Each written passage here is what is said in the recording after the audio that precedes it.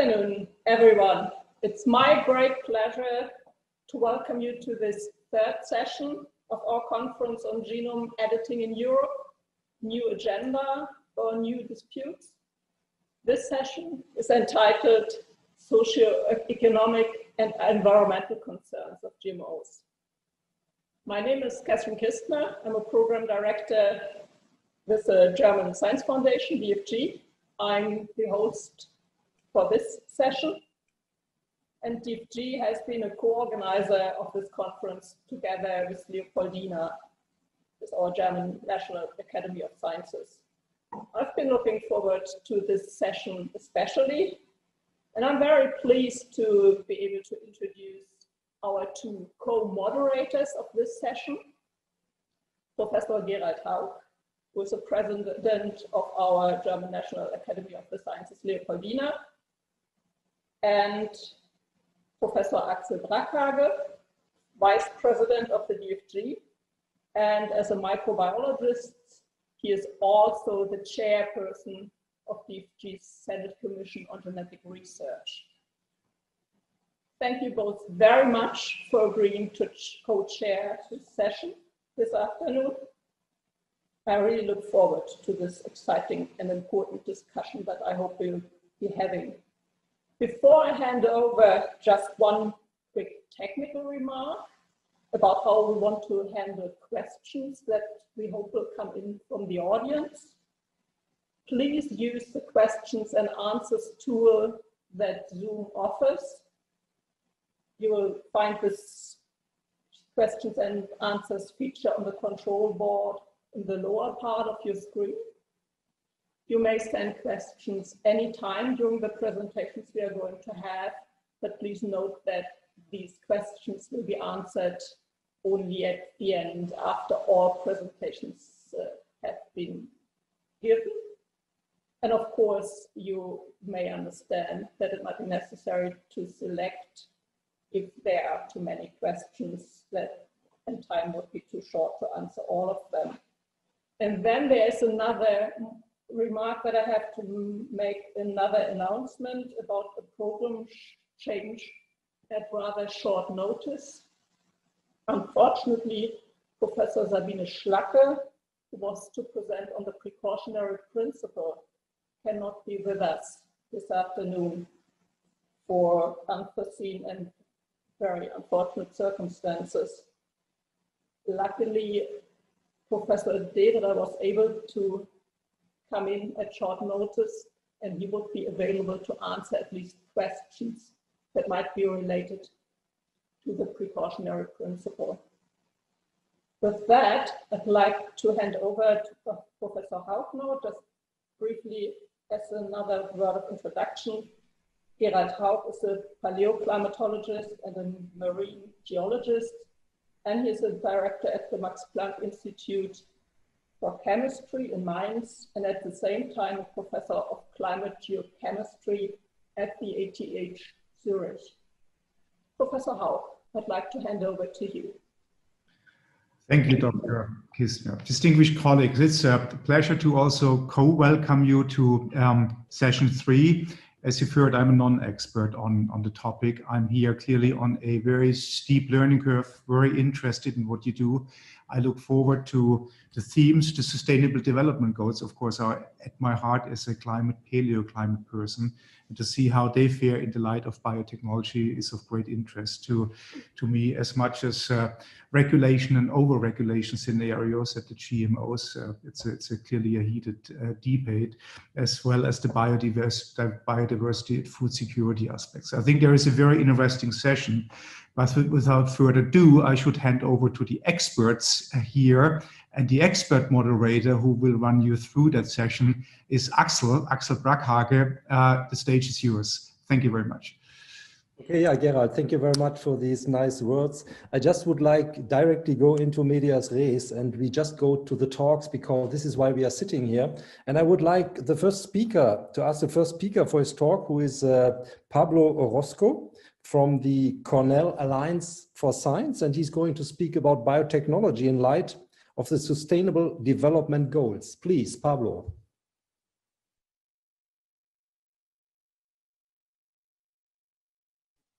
Yes, thank you. I'm just like to set up my presentation here, if that's okay with everyone. Great. So first of all, thank you for the invitation. It's a real pleasure to be here with such distinguished colleagues. I very much enjoyed the previous talks, and it's a great pleasure for me to present on socioeconomic concerns in light of the Sustainable Development Goals. Now, my presentation will be mostly through the voice of our fellows, the heart and blood of our program at the Alliance for Science.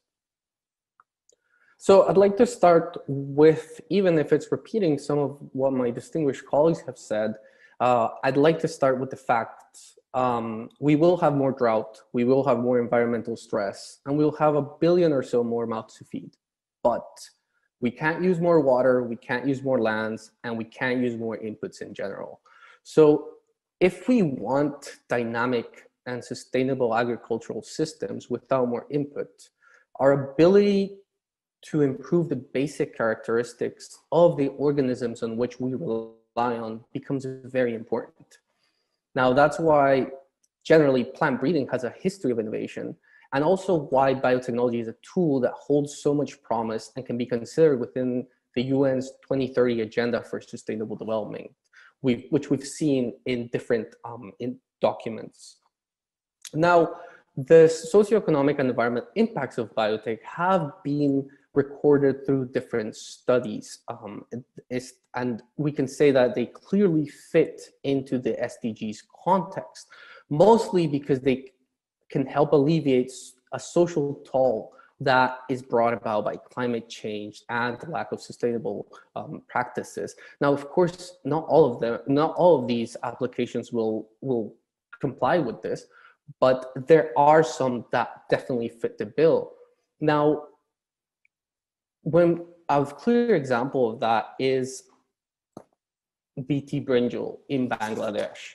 And when we talk about BT brinjal, I'd like to go through the voice of our fellows who are the boots on the ground for these technologies. And they're the ones that are allowed to talk to farmers like Milon Mia, who has, thanks to this BT crop, cut his pesticide use by 90% and clearly earns extra income. Now that's one particular story, but if we take a step back and we look at the facts, we can see how this BT brinjal, this GM crop, has shown to help reduce poverty by allowing farmers to save on pesticide costs, increase their net return sixfold and their gross revenue. And it has direct impact on the reduction of the use of pesticides. And so there is studies that really demonstrate how this technology can be used in light of the Sustainable Development Goals. And that's why our fellow, like, for example, Arif Hossein, not only is an advocate and a clear believer in this technology, but also went the further mile and created its own organization, a local organization that works to promote access to agricultural innovation, precisely because he has seen the benefits of this technology and how it can really be part of a poverty reducing strategy. Now, if we take it one step further, and then we talk about gene editing, and we can see how this technology has the potential to shape how we use agricultural biotechnologies, not on its own, but as part of other conventional breeding programs and in combination with other efforts. I think everybody here can agree that when we're talking about reaching sustainability, we don't really believe in crowding out other options, but I would think that everybody agrees that coexistence should be possible to reach these development goals, which really transcend policy or science, because these SDGs are really about the humans we want to help. Now, if we think about that and we think about the poverty reduction aspect of these new technologies, we see how we can use technologies to create crops who have traits that can really actually benefit local communities, local farmers in a myriad of ways, from drought tolerance to increased grain that can ultimately result in economic benefits for the farmers.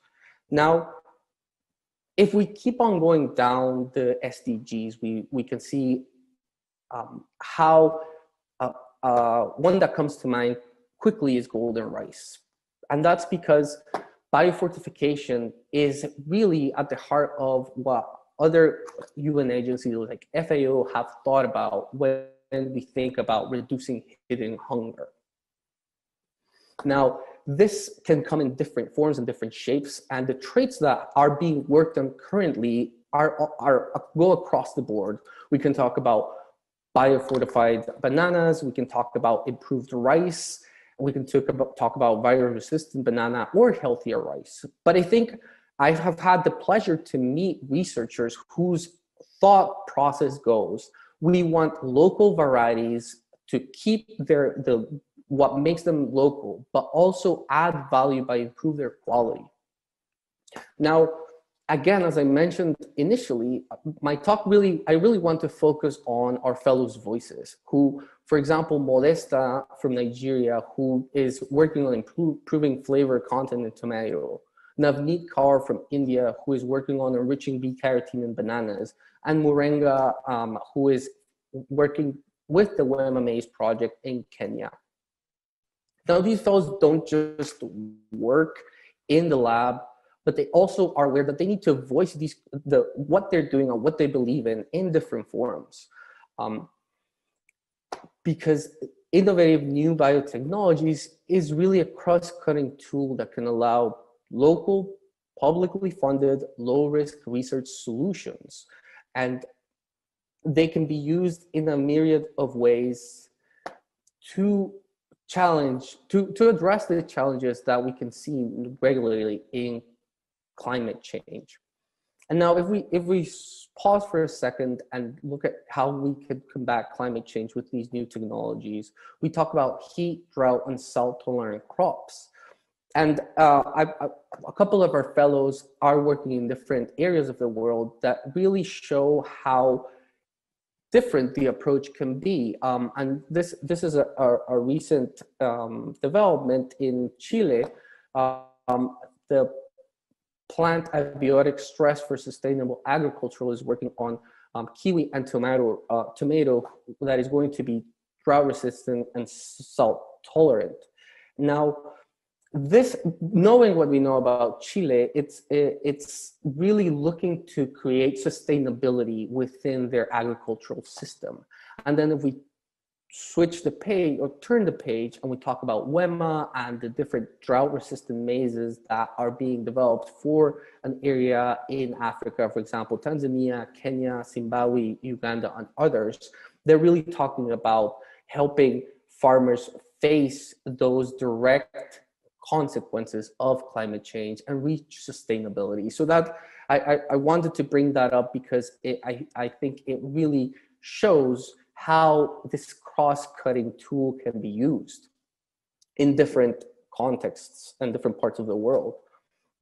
Again, one of our fellows, Nkechi Isaac, a science communicator who believes in how science can help constant development, really sheds a light on the fact that there are farmers that right now need these crops, and that if we can work together as a society to develop these crops in a safe and a responsible way, this technology can definitely benefit stories precisely like Selma, who is really facing the consequences of climate change.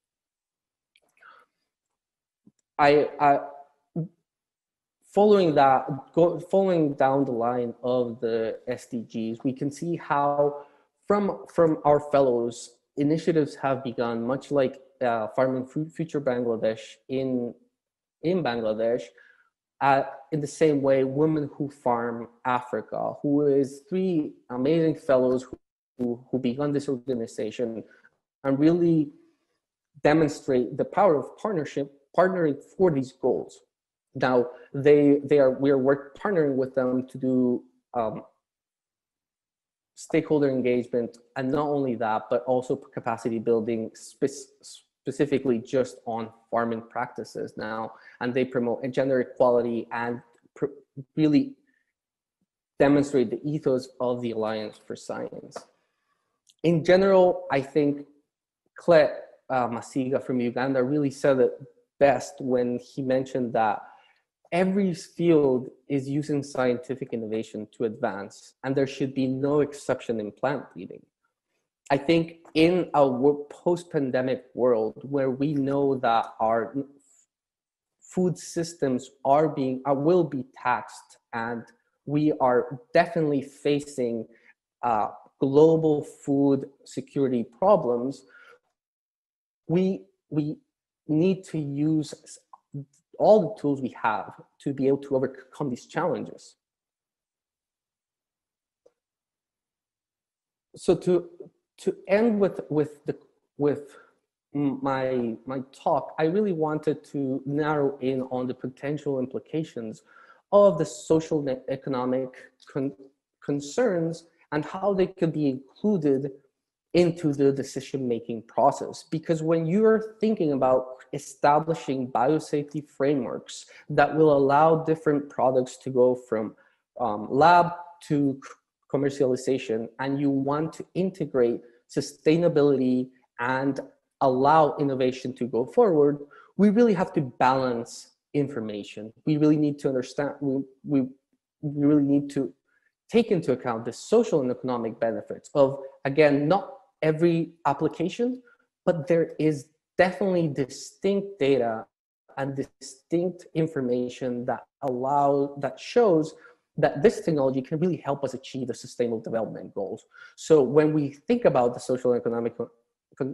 concerns, we, as it's been mentioned before in different panels, we need to allow innovation in a safe and responsible manner. So we need to really think, what are the issues relevant to the technology decision-making process?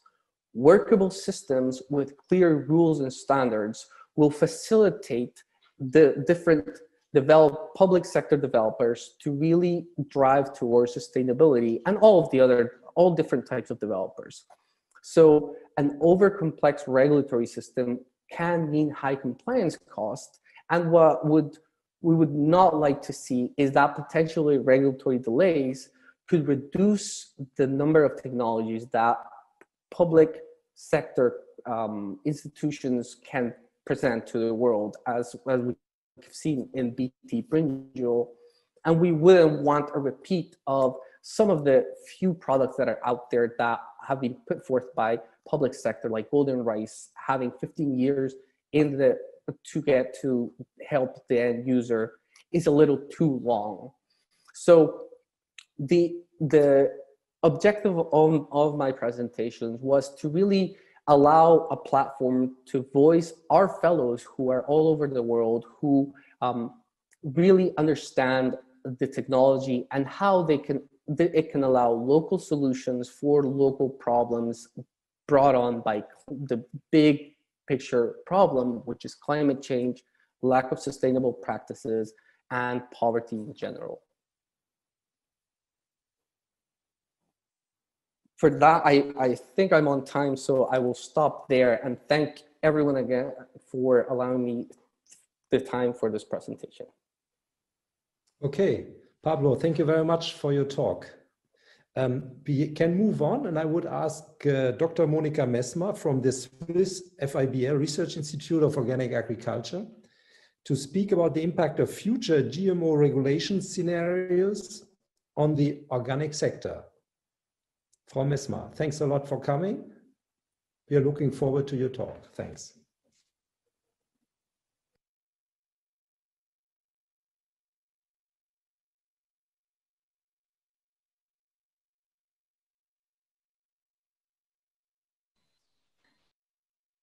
Screen? Yes, we can see it, but I think you have to switch it on. Yes, I think. Yeah. Okay, now it's better? Yes, now it's perfect. Thank you very much. Okay, then thank you very much for the invitation, and I'm quite glad to be here in this very interesting session. And I have to apologize that I can't join the morning, but I also got informed on a short notice. And I'm glad to be now in the session 3. And I would like to show you also what is the impact of future GMO regulations on the organic sector. And I just want to start with the organic sector in Europe. I also want to show you that we have 13.8 million hectares of organic farmland. That is about 7.7% of the total farm area that we have. And we have quite a big number of farmers and processors that are working in the field. And the whole value or turnover of the retail of the organic sector is 37.4 billion euros. And there's also an annual growth of plus 7.6 or 7.7%. And this is actually something that is going on since several years. And I think for the food market, the organic market is probably one of the most strongest one that is growing. And also we are quite happy about the new EU Farm to Fork strategy that was published this May that aims to increase the share of organic farmland to 25% within the next 10 years. I think that is a very ambitious goal, and we really think that plant breeding has to contribute to achieve this goal and to make also the organic farming not only very sustainable and environmental friendly, but also highly productive.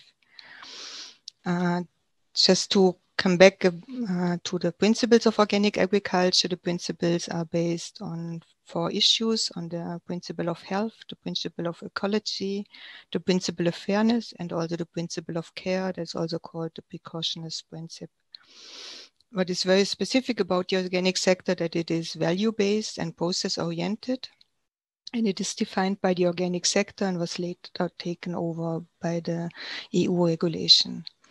We have since several years quite intensive discussions and debates about the compatibility of breeding techniques with organic agriculture, and this had been discussed at different levels. And I just want to point this out because usually it causes a lot of misunderstanding and unfruitful debate if people talking on different levels and not going to understand the other side.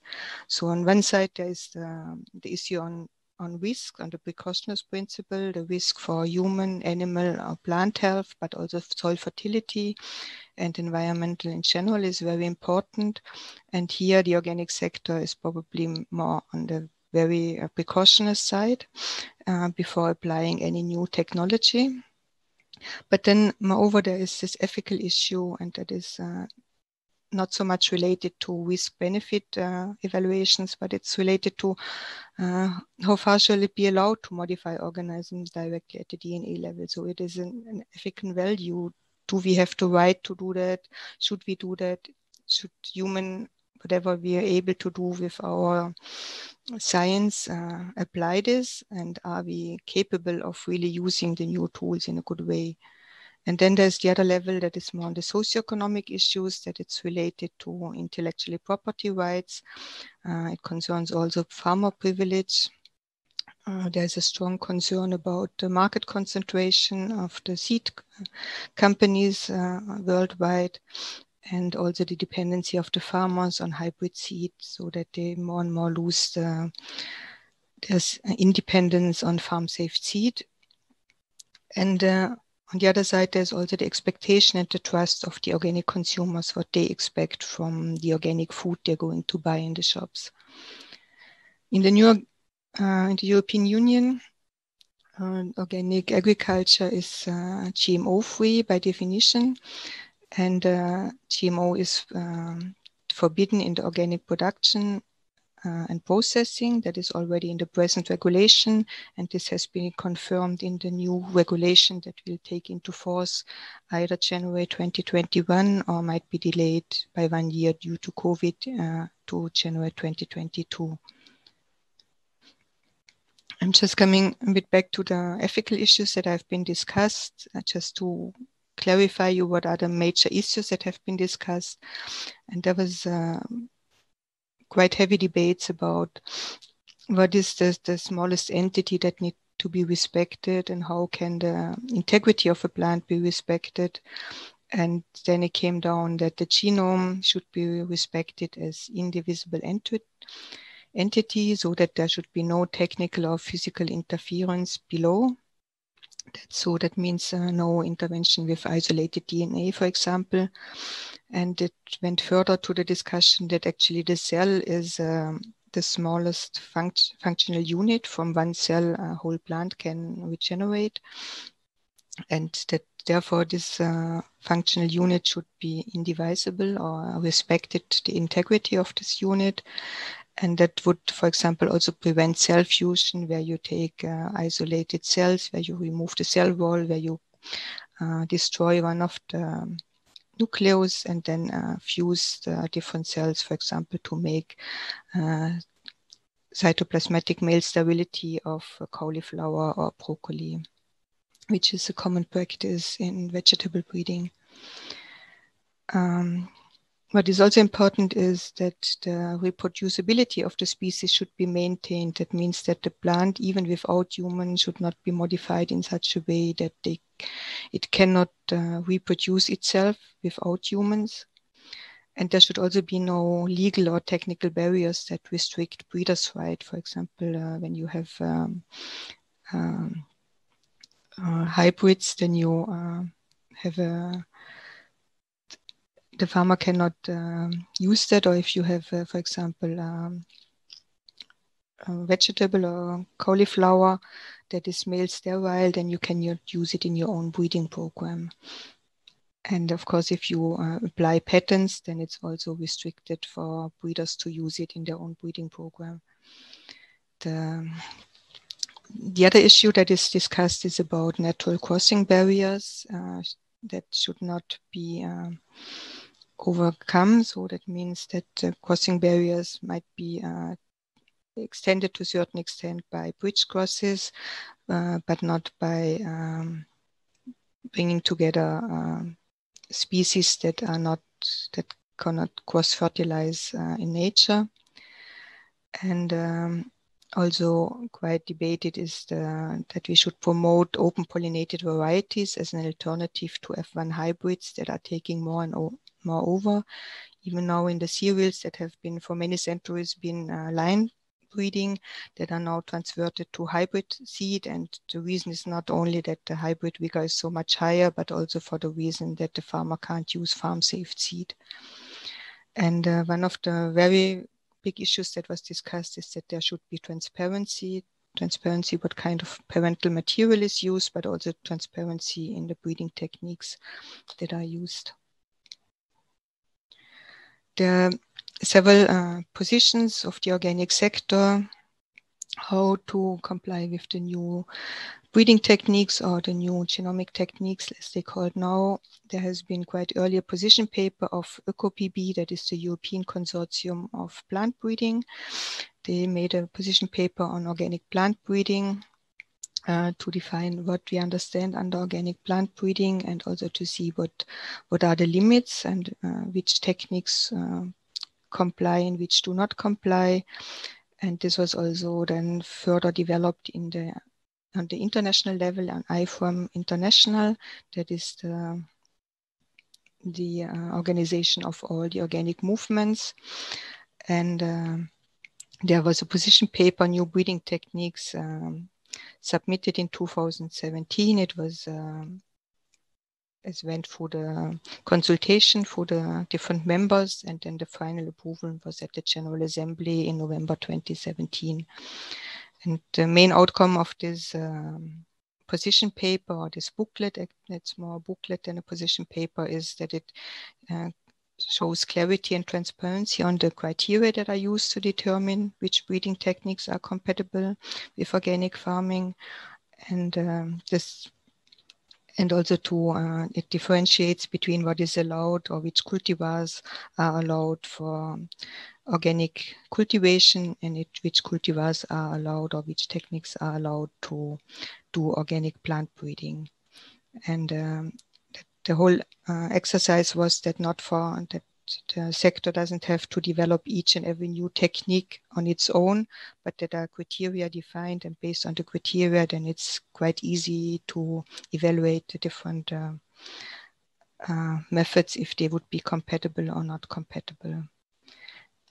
There is also the European I4M Organics Europe made a position paper and had collected quite a lot of information on the new genomic techniques, which are not, in their view, are not compatible with the organic farming and should also be declared as GMO according to the EU regulation and be labeled accordingly.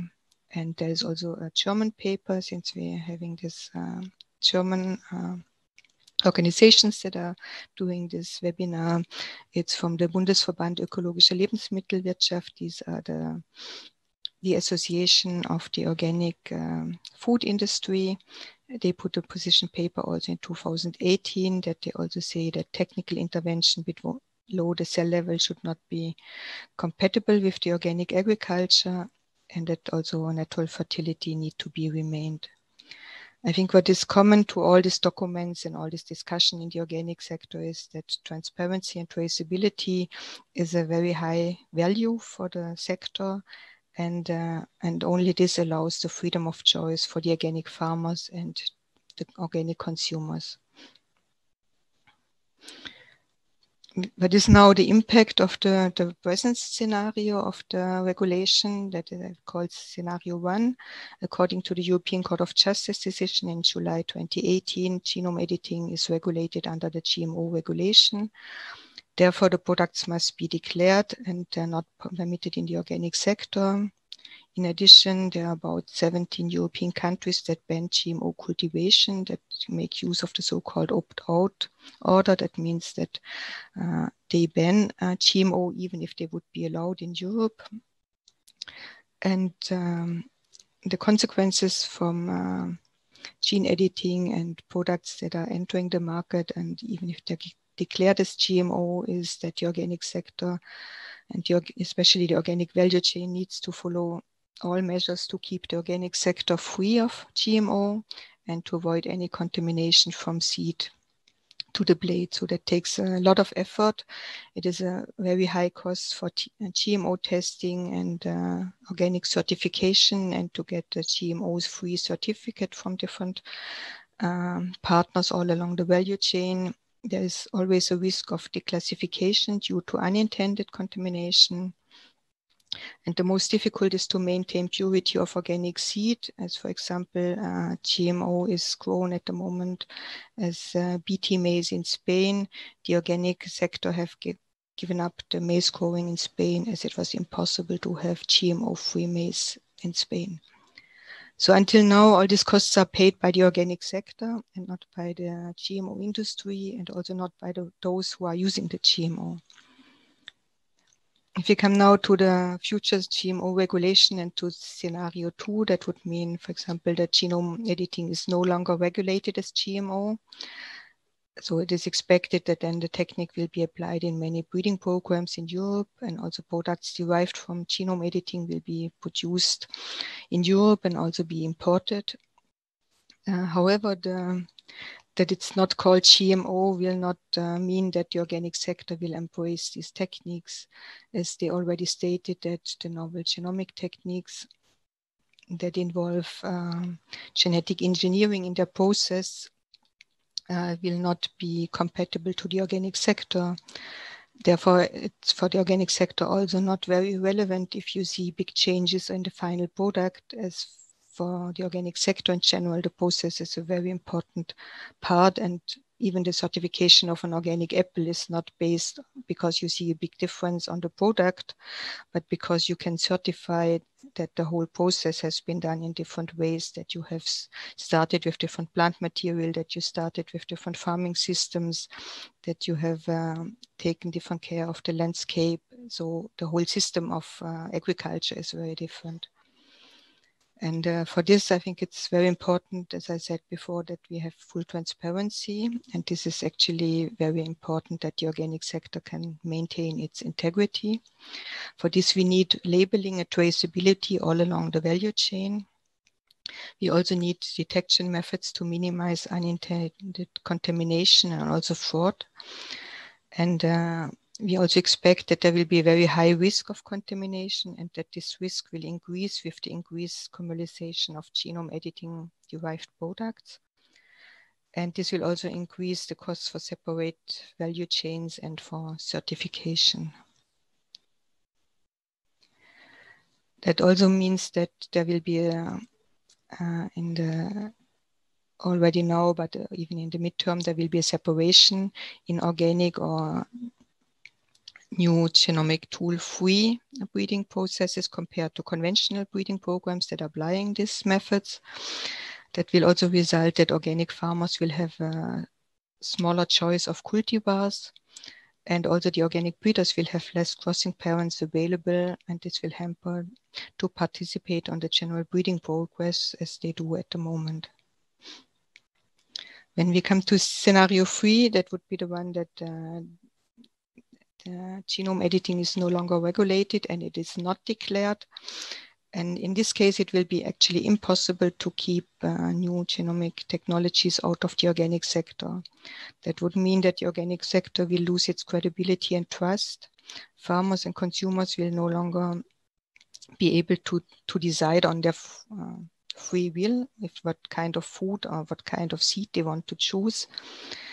And it might also cause a very strong decline of the organic sector in Europe, which will have a very negative impact on economy, environment, and the society. As we still see, and it also has been acknowledged by the European Commission, that organic agriculture is kind of a forerunner of sustainable agriculture, as it developed systems that are not exploiting the system, but working with the system and working with nature in order to make sure that we have also in 10 and 20 years or in 30 years fertile soil with a good fertility where we can grow our plants. So in conclusion, for us, the new GMO or new genomic technology regulation, however it will be called, it must request full transparency and traceability of GMO and new genomic techniques to safeguard the integrity of the organic sector and the freedom of choice for citizens. The legal framework must ensure that the organic sector can remain GMO and NT-free. And this is important because otherwise we will not be able to develop 25% of organic farmland in 10 years. The legal framework should also protect the income and the livelihood of organic farmers and processors in such a way that the contamination of non-GM or NGT material should be prevented by the GMO producer in the first place, and that detection costs to identify fraud or unintended contamination should be in line with the polluter pays principle and not those that really don't want to use the technique.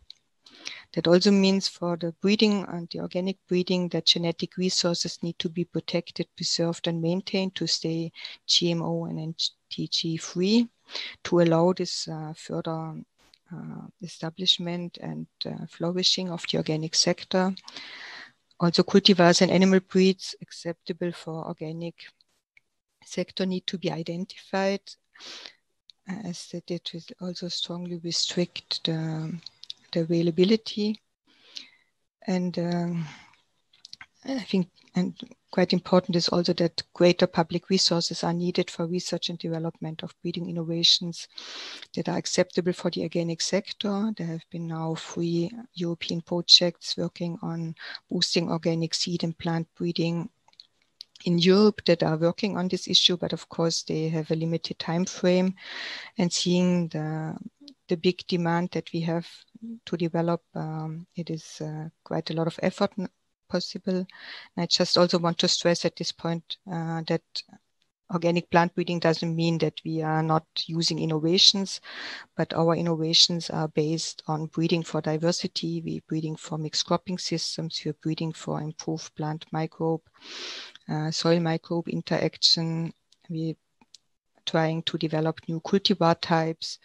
We're trying to breed for agroforestry systems. So we try to use organic plant breeding not only to fix one trait or one problem that we have, but we really want to use plant breeding to develop more sustainable farming systems that allow us to continue our healthy food production. And yeah, the last demand that we would have is that intellectual property rights need to be fair to all, and it should be prevented that cultivars or plant species are protected by patent, which do not allow the breeders to use it for further breeding. And with this, I would like to thank your attention, and thanks. Yeah, okay. Dr. Messmer, thank you very much for your presentation. And as we said before, unfortunately, Professor Schlacke isn't able to attend at this time. And I would like to ask instead Professor Dedra from Passau to have a couple of comments, because I mean, the next topic was more on the precautionary principles and the comparison between the European Union and the Anglo-American approach. And I don't know, Professor Dedra, please, what you would like to state now. Thank you very much, Professor Brackhage. Yes, I was asked to step in because my colleague Sabine Schlacke obviously is unfortunately prevented from holding this talk. Now, I would like to make only 3 points. So please, I have to apologize, I didn't prepare any slides, so I will speak without slides, without PowerPoint presentation. Let me make simply 3 points about the precautionary principle. The first point is, there is a serious misconception about the applicability of the precautionary principle. It is often held that the precautionary principle is not really associated or is not related to science. What is true is that the precautionary principle applies in cases of scientific uncertainty. That is true. But that doesn't mean that the precautionary principle is not related to science. To the contrary, the precautionary principle applies only if scientists see at least the possibility of risk. And this is fully in line with the ECJ jurisprudence, the jurisprudence of the European Court of Justice. And please let me simply quote from its jurisprudence. Quote, a correct application of the precautionary principle presupposes first, identification of the potentially negative consequences for health or the environment. And second, more importantly, a comprehensive assessment of the risk to health based on the most reliable scientific data available and the most recent results of international research. So clearly, the application of the precautionary principle, the invocation of the precautionary principle is related to science. So any precautionary measures must not be based on purely speculative or hypothetical considerations. My second point is also addressing a misconception of the precautionary principle. And this is that people think that the precautionary principle allows for or even calls for the most stringent, restrictive or prohibitive regulation. But again, to the contrary, this is a misconception. To the contrary, the European Commission already 20 years ago in 2000 issued a communication on the precautionary principle and its application. And in that communication of 2000, the European Commission mentioned 5 principles which should guide the application of the precautionary principle. And these principles are the principle of proportionality, the principle of non-discrimination, the principle of consistency, the principle to balance benefits and costs of action as well as inaction, and 5th, the principle to review precautionary measures in light of scientific developments. And that means that any precautionary regulatory framework needs to be dynamic by nature. That means it needs to be dynamic, needs to be able to adapt to the progress in science and technology, needs to be able to take into account developments in science and technology. And that leads me to my third and last point. The European legislator, but also including the national legislators, did not comply with the precautionary principle, not because the GMO regulation was not strict enough, but rather because the legislator did not take into account scientific knowledge or the progress in scientific knowledge and scientific experience. Because what we see and what we know is we used genetic engineering for 30 years, and we also did a lot of safety research using taxpayers' money. And after 30 years, no results actually, no results were achieved which revealed risks associated with the technique of genetic engineering. Another point, and this is the very last point, is that that also the principle of consistency is not be complied with. Why is that so? The principle of consistency means that we should not apply different levels of protection for health and environment to same or similar situations. So in cases of same and similar situations, we should apply the same level of protection. But what we do if we subject genome-edited organisms to the current GMO framework, we apply a high level of protection to genome-edited organisms, but we apply a low level of protection to organisms resulting from the additional breeding techniques, even though both organisms may possess the very same modification. And for this reason, it doesn't seem in compliance with the precautionary principle if we subject all genome-edited organisms to the GMO framework. So this was my short statement. Thank you very much. Professor Dederer, thank you very much for your statement and that you stepped in, and we have you available then for the questions later on. So we will continue to our last speaker on this session, and this will be Professor Alexandra Maria Klein from the University of Freiburg. And she's going to speak about the conservation of biodiversity in agricultural landscapes without compromising food security. Please. Yeah, thank you. Do you hear me? Yes, and we see perfectly your slides. Great. So I will just continue. I'm going to talk more about biodiversity in agriculture, in agriculture landscapes and how to compromise this with food security. I might say a couple of things that were already said this morning, but I will give some results, or let's say some scientific evidence for it. So we know that biodiversity, or let's say just insects, are in decline, and we don't know it since last year. We even know it longer. I don't know if you see the publication. Do you see, because I can't see it here on my screen, do you see from where the publication is? I hope you see it. It's from 2014. Unfortunately, I cannot see it. Okay. Just mention it. Thanks. Okay. I mentioned because I have for all of my slides the backup of the papers, but in the end I have a summary of all papers. So everybody who's interested could just look at the summary.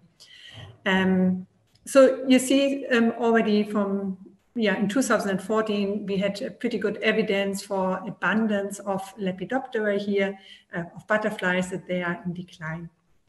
And coming to the EU level, because we will release from the Leopoldina a report in 2 weeks, and there we came up with these results, or you probably can't see it, but here from the 19th to 2016, we have a decline in the EU. It's from many EU member states. Almost all, we had a decline of butterflies for 30 years. And you see the up and downs. So, for example, the first 10 years, first you had a decline, and suddenly it goes back to the value we had 10 years before. This is why it's really difficult to see trends in insect abundance or diversity. We also see this for other species. Here it's an endangered bee species, and this population dynamic is from a protected area in southern Germany. So this means we have populations of, this is an endangered, a rare species, but also of common species, of very common species. And we have these, at least in Europe, this is from Germany, in protected areas and in non-protected areas. And this is also from our report. You can't see it, but I give all the evidence in the end of my presentation.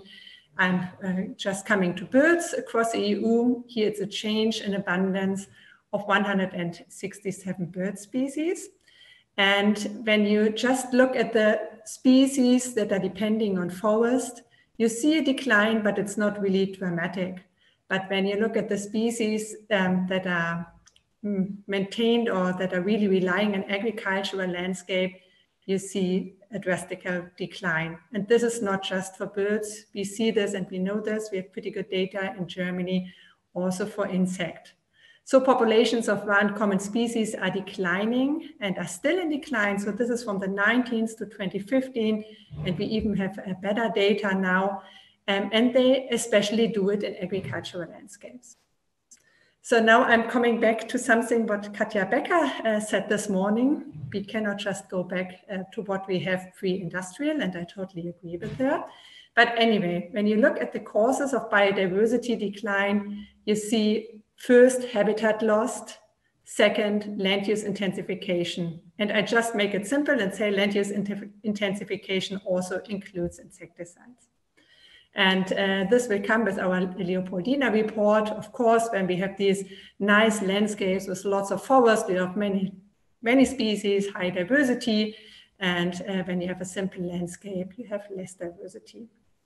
What is also there, of course, many other causes, but these are the most important causes at the moment, according to our literature. But I just want to make the point, there is, of course, a publication bias in here.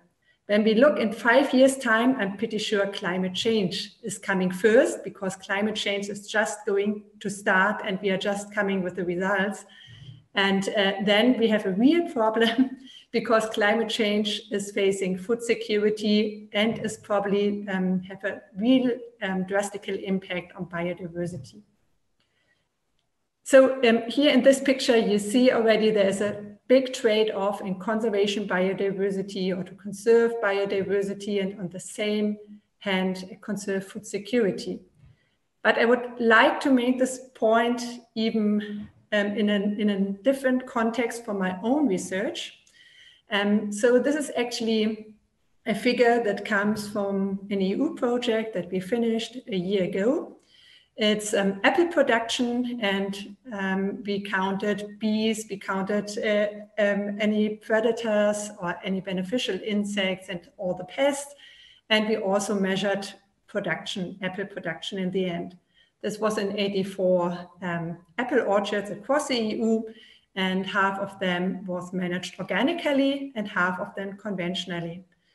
And what you see, it's a pretty complicated graph, so I just want to make sure you understand the main messages. Organic management have, of course, not of course, it has a benefit of all the natural enemies, of all the richness of beneficial attributes. But interestingly, not on bees. For bees, flowers, if you have a flower strip in there, was most important, more important than switching from integrated pest management to organic pest management. And if you have these beneficial insects, you have less damage, different kind of damage. I'm not going into the details. But anyway, these, I can't really point to it, but when you see these red things, these are negative correlations. And this means even when you have all these benefits for biodiversity and organic production, in the end, you still have a negative effect on food production. And I think we have to take this seriously. This is a specialty crop. It's an apple, so you will find different results in other crops. But anyway, we have to consider that just going organic will not prevent or will not increase biodiversity without compromising food security. But this was said before, I just want to show some results. So what are the actions? What can we do? And I'm just raising a couple of things. I can't go into the details, but of course we need to change the cap. And this is what we bring in our report in real detail. We, in the report of the Leopoldina, we really go to the point that we have to transform society, less food waste, and so on. And we have to change the agriculture markets. We have to go to the law. We need to adapt some laws, and we need to make sure that the regulation works, because we see that in agriculture, not always the regulation really works. And we need innovative concepts, not only in IPM. I really think we also need it in organic agriculture. And this brings to the point, what is innovative? It could be artificial intelligence. We made this point in our report, because artificial intelligence can promote small-scale farming. For example, when you have robots, this is a big robot there. I didn't find a picture of the smaller ones, but the future will be much smaller ones, likely, and then you can promote small-scale farming. And of course, we also made the point that breeding is important, breeding for diseases and climate risk. We know all this. And then coming to breeding, we have, of course, the advanced conventional breeding. And we can go for novel breeding with gene-edited GMOs. And here I'm just meaning CRISPR-Cas, as it's getting too complicated when I mention all of the gene-edited methods. This morning I asked this question, is there actually a table, or do we have good research showing the advantages and the disadvantages of all the different methods, of the methods in conventional breeding and the methods in gene-edited breeding? And the question was, we don't see any risk so far, and I'm always getting this question. I was searching for such a table, and I even started with such a table. There's actually no research. There's nothing really comprehensive available, just to make this point. So what we have to do, I think we should be open to gene-edited methods, or I call it novel breeding, because I think you need a new term for it anyway. You can't go with an old term in order to convince society.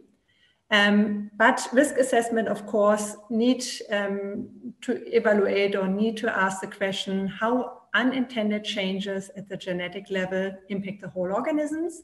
We have this kind of research, but we don't have really research showing the risk assessment so far. How is this interacting with the environment?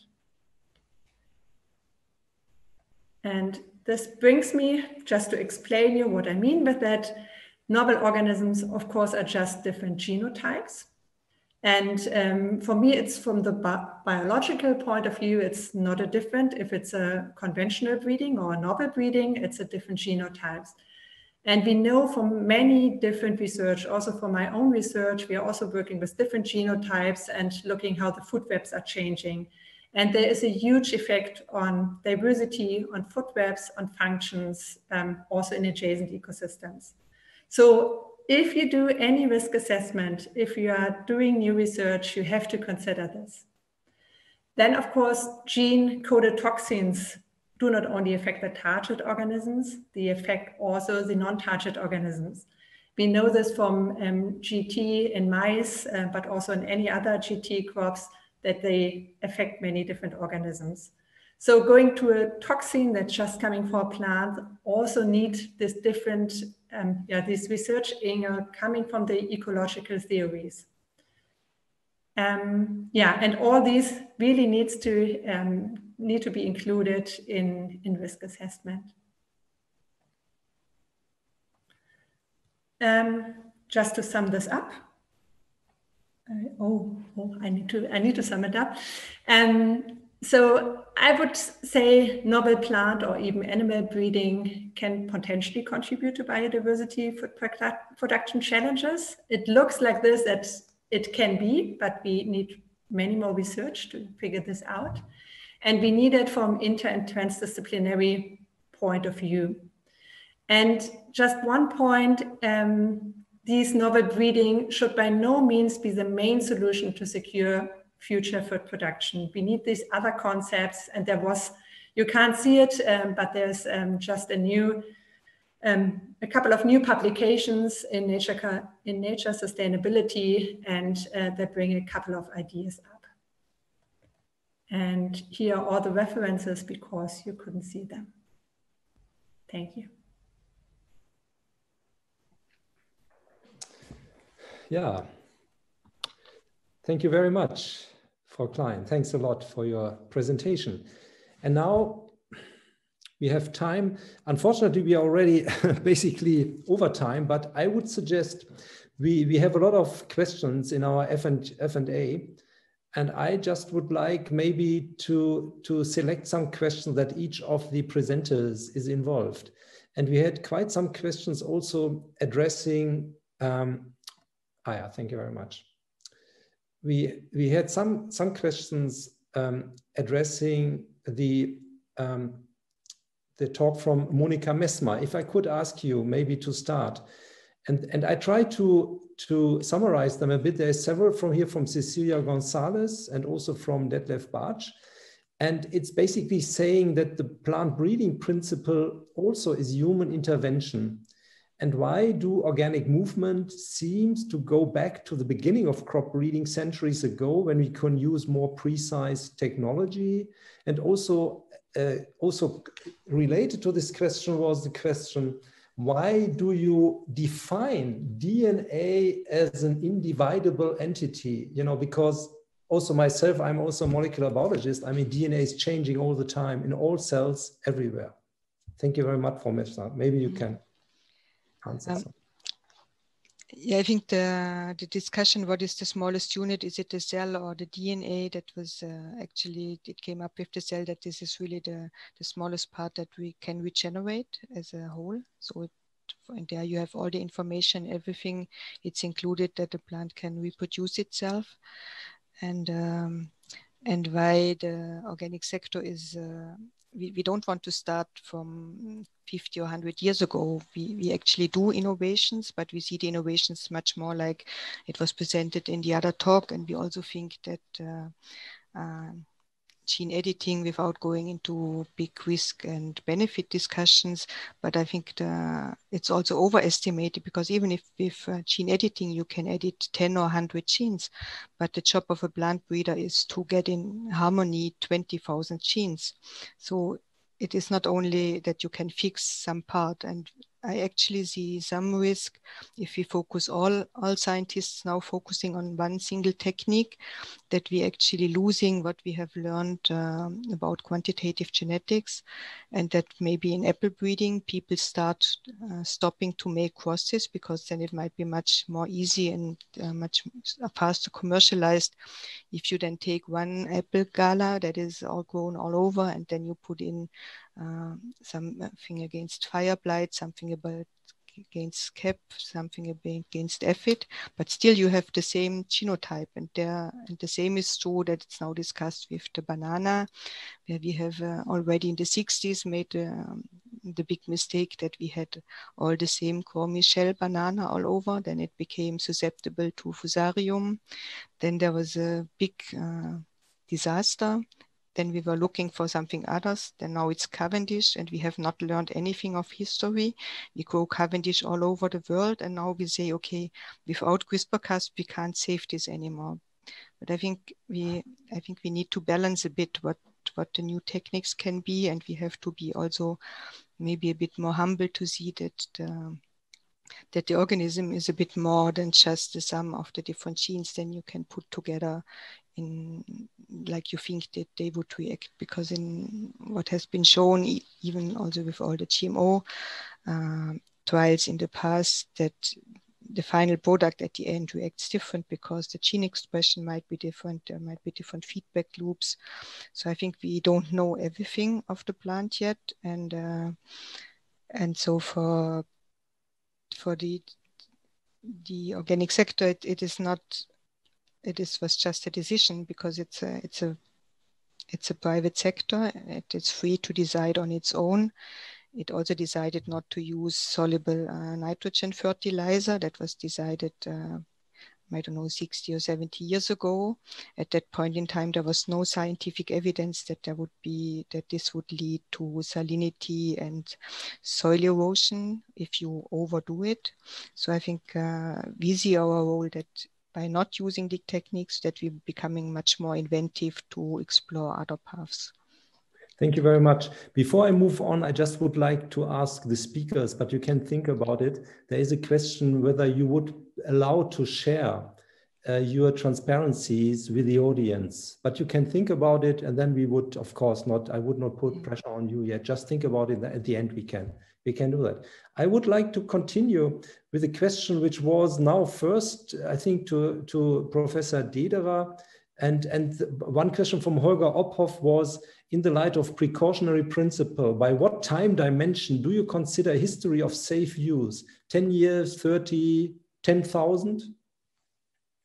Difficult question, I must say. Yes, indeed, it's a very difficult question. Now, when you talk about the history of safe use, this is a question about a period of time. And the first problem is, what is the starting point for that period of time? Is it the first use in a laboratory, or is it the first use in a field trial, or is it first use in cultivation on a commercial scale? So that's one problem. Another problem regarding the question, what is the period of time that constitutes a history of safe use, is what are the scientific uncertainties? Do we have to start from scratch with regards to science, or is there already sufficient scientific knowledge so as to assess what could happen if we make use of this or that technique? And then also, I think the period of time for history of safe use depends on the kind of risks we are talking about. Do we talk about risks to human health, or do we talk about risk to the environment? I mean, the environment is very important as well, but if you talk about risk to human health, foodborne risk, for example, I think we should be, of course, very careful. And this would call perhaps for a longer period of time that could constitute a history of safe use.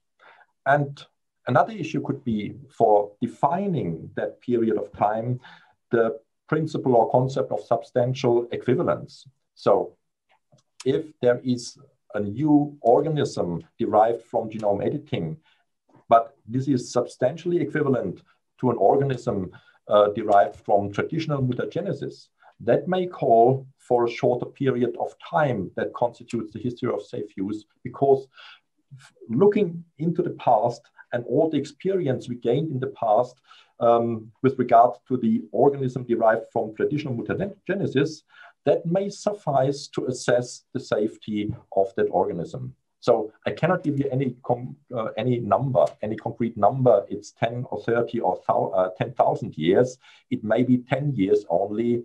It may be 30 years. But for sure, it's not 10,000 years. Thank you very much. As a biochemist, I would like to add that it depends also the frequency, how often it is used, and it's very often used. You know, if you use it only once every 100 years, of course, it might be longer. But this technology is used by thousands of laboratories at the moment, so it's really also the frequency. I would like to continue. There is one question from Astrid Österreicher, and I don't get it perfectly, but I think it's a complex question, but I would like to frame it, and maybe also Professor Dederer and Professor Klein. It's addressed to Professor Klein, actually, sorry. And now I got it, what a bit difficult. Do you think, from an ecological perspective, that the statement by Leopoldina and DFG sufficiently reflect upon risks that new genomic techniques might pose? First part of the question. Yeah, I think that I read the question actually earlier because it came up really early. I think it's mainly if I think there will be environmental risk in the end. I think from my perspective, of course, if we have a new genotype, there is a risk. But this risk is also there with a common breeding program. Yes. The only difference I see is that we have a new technique that is much faster, that is more precise. So this has, of course, advantages, but might bring also more risk. But we have no research on that. I don't see any research on this. So I would argue we should start doing more research in all of these directions. Not forever, but we need, of course, especially from the ecological point of view, because in former times, in all of these discussions, ecologists were mainly not included, I think. So I think we should... I want only to broaden your statement. Okay. But I hope I have answered this. Can I make a point from my side? So when I look at our research, I really have a problem in having this black and white discussion, organic and conventional. And no GMOs in organic, but in conventional and IP we have. I think we need to broaden this. I really think we need new categories. Why not having a category with organic that has genome editing as a new category? Or why not organic that really use no pesticides at all, because we using biological pesticides in organic. From our data, I see such a variation. We have a really good organic growers. They have high biodiversity and high yield, but we also have this on the conventional side. So I find this really hard to go with these black and white discussions. But I think this is the reason also, I hope, why we are sitting here. Yes. Pablo, please, you just raised your hand, please. Yes, I did. I want to see if I could have a little input since I didn't get any questions. No, I on the last question, I believe Alexandra stated it correctly when she mentioned that these new plant breeding techniques are more precise, less costly, and can be done in a faster way. But I'd like to tie it with what Professor Dieter mentioned about substantial equivalence. And when we're talking about the risk to the environment, if you have an end product that is substantially equivalent to one that has been produced through conventional breeding, then the risk that you should apply to it should be equal. And I think Professor Dieter also talked about this when he talked about the precautionary principle and how constant it needs to be. So I guess I wanted to chime in a little bit on the risk assessment and how a regulation can be risk-based. Yeah, thank you very much. I think we need to come to close soon because we are just over time and we have still a number of questions, I must say. And now also answers to the questions from in between. There's maybe one also to Professor Klein also, maybe just one last question if I could. It says, could the reduced production of organic farming be in part solved by a better distribution of agricultural productions? Of course, I don't have any research on this, but this seems to be very logically. It's also, we need to produce less waste. We have too much food waste and yes. Of course. But may I also add at the end something as microbiologist, there's really very interesting studies showing that, for instance, the infection of crops, and there's only, I think, 10 or 12 plants we use on the whole earth to get our nutrition from, that the infection by fungi destroys some of these harvests by 50%. And this also has a direct effect of the climate change, by the way, it's also a very interesting aspect, of course, which we cannot discuss here. Okay, I would like to close at this point. What we have learned today, I think, and this was very interesting to me also to see the different opinions. We have learned that, let's say, when we start again from Pablo, that in the developing world, it appears to be a technology, at least what you said, which appears to be very important there. At least it is seen as very important for the future of nutrition. We have learned from Dr. Messmer that, of course, there is a strong tendency also to organic, to solutions by using the organic agriculture. The question then, of course, which we discussed also, is whether we can feed the whole mankind with this solution. We have learned from Professor Dedra, and thank you very much for stepping in. Also, what I found very interesting, because I'm not a lawyer at all, about the precautionary principle, and that it always needs to be a balance between benefit and risk. And what I've learned from you, what I liked, is that also this needs to include what is happening when you do not use the benefit. So it's not only in case that you use it, but what happens when you do not use it. And this is what I've learned. And of course, also, Professor Klein, thank you very much for your perspective also to show us the ecological perspective. I think is very important. And also that I think it might not be related. I hope no, I do not interpret, otherwise shout at me. It is a systematic problem of agriculture and is not related really to the use of the technology. Can I say that? I think so. Only technology, you know. Okay. With this also, of course, to the audience, and I'm really sorry, we had a lot, it was a very interesting session and we had a lot of questions and I could only pick a couple of them because there were just too many. Thank you very much to all of you for listening and to joining us. And tomorrow we will continue, and I hope to see you all tomorrow morning. Thank you very much. Thank you for you.